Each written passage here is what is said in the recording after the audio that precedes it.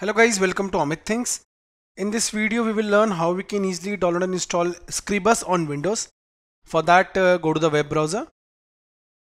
I am using Chrome, you can use any web browser. On Google type Scribus.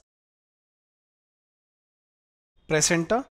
On pressing enter you can see the official website is visible, scribus.net, or you can call it Scribus. It is an open source desktop publishing software. Click on it.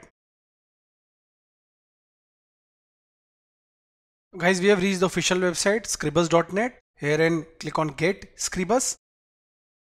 After clicking get, you can see the current version is visible, stable version, and this is the current version for testing.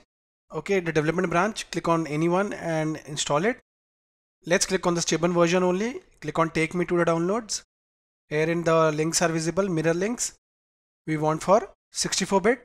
Click on it. It will go to sourceforge.net. They have an account here, so it's legal to install it. Go below and go for the Windows 64 file. Here it is. Click on it. Now the download will start.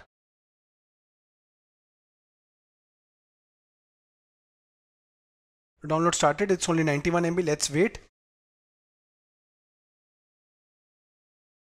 Now the exe file downloaded. Double click on it to install.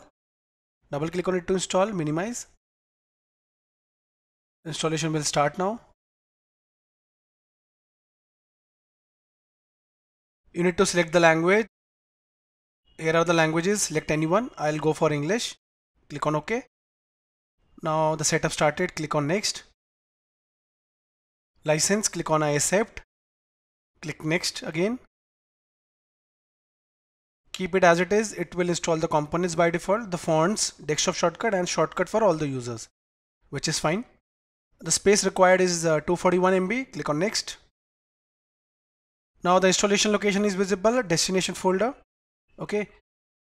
Keep it as it is. You can also change the location from browse here, but this is fine. The space required is 241 MB only. Click on next.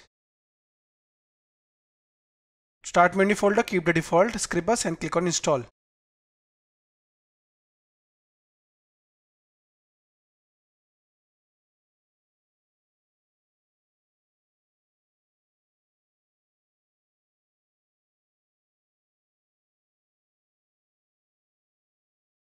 The setup completed. Here in the shortcut is visible. When I'll click on finish, it will run. Let us uncheck it and click on finish. Here are the requirements visible, readme file. Okay, so we have installed it. So I'll double click on the desktop shortcut. It will open.